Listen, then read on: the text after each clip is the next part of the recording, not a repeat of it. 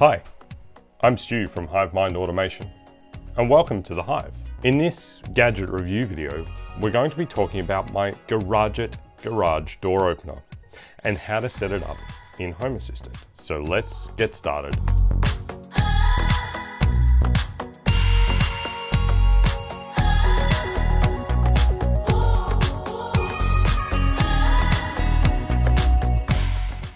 Now, I've had the Garadget garage door opener for about 2 years now, and it's been pretty solid.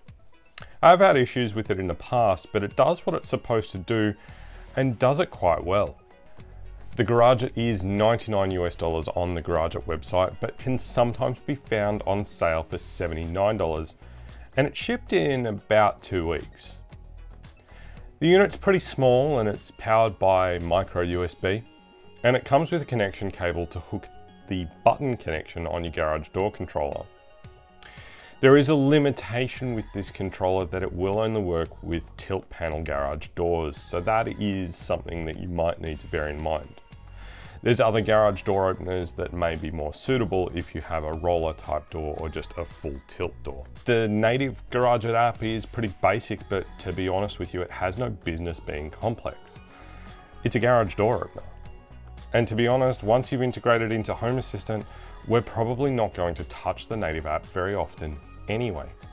The Garadget has a laser mechanism, and that fires at a little reflector that you stick onto your garage door. It's a retro reflector, and that fires the laser, and then the unit detects that laser, and it'll tell you whether or not the door is open or closed. I have a backup in a Xiaomi door contact sensor as well that tells me when the garage door is open or closed. One of the things I personally like about the Garadget is that there's more than one mode of operation.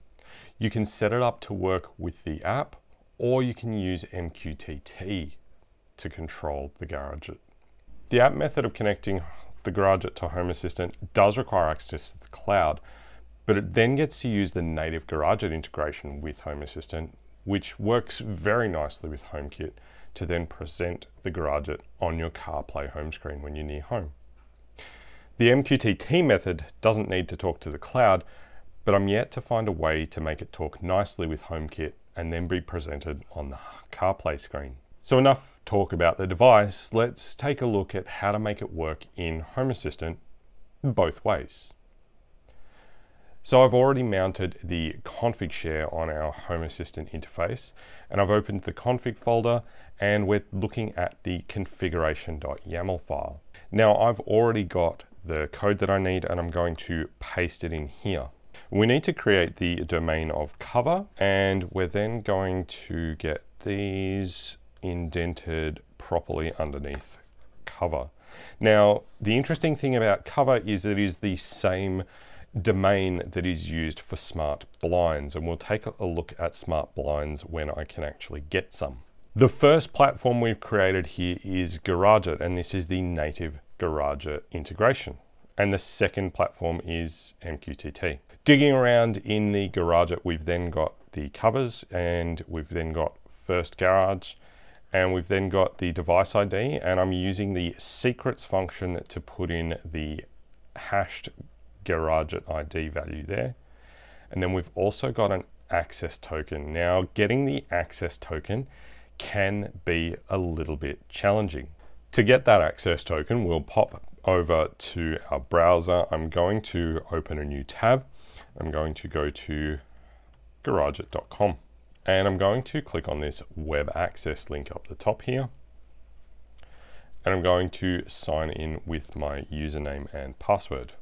Okay, so now that we've signed into the Garadget website, we could just click on the button and open the garage door, and I'm recording from my iPad, and you'll see that the garage door is starting to open. I'm going to stop that, and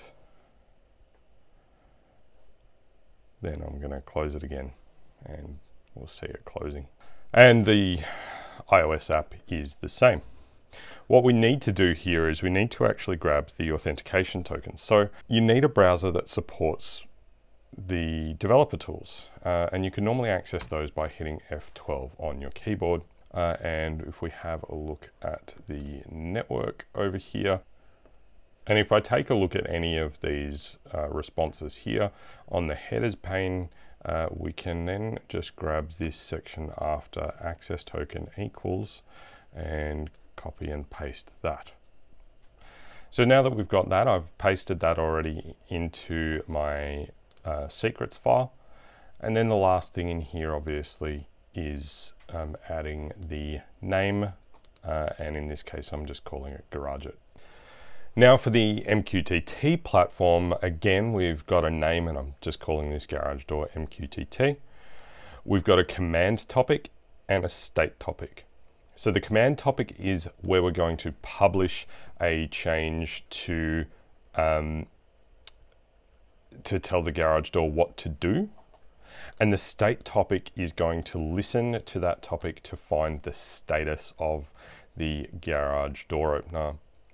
We've then got the payload open, which is just simply open, and then the payload close, which is quite simply close. There's an upcoming video about MQTT coming soon, so subscribe now and hit the bell icon so you don't miss out on my MQTT explainer video when it's released.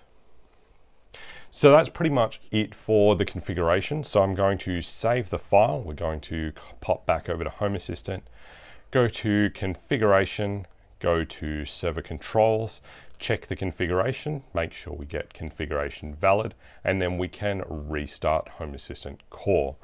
This will take a moment to restart and we'll go back to the overview page. Once this restarts, we should have 2 new entities.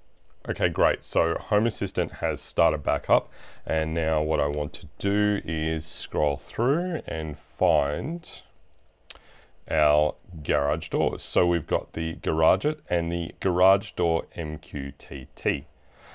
You will notice that they've got different icons. One shows as a garage door, and that's because we're using the native Garadget integration.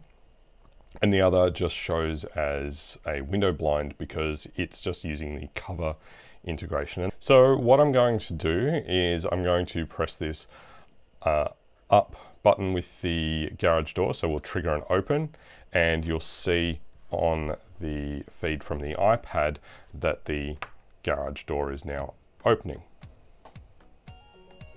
I'll let that finish opening. And now that it's open, we'll pop back over to Home Assistant, and I'm going to close it using the Garadget native integration. And you can see it's closing there. So that's the Garadget garage door opener. The build quality is great and it works well. I don't love the cloud requirement of the native integration and app, but to be honest, the MQTT option is a really great workaround. There are plenty of other smart garage door options out there, so it is worth doing your research before spending your money. But for the price, this thing's honestly worthwhile. I do hope that this has helped you with your home automation journey. And if you like this video, please give me a thumbs up, drop a comment down below, and make sure you share with your friends. If you want to see more home automation content like this, please subscribe and make sure to hit the bell icon so you get a notification when I release new videos. Lastly, if you'd like to support the channel, I've now got a Buy Me a Coffee link in the video description below. All contributions through there go towards creating more and better content for you to enjoy and hopefully help you solve your smart home questions. Thank you so much for watching. I'm Stu from Hive Mind Automation, and I'm looking forward to seeing you next time. Bye for now.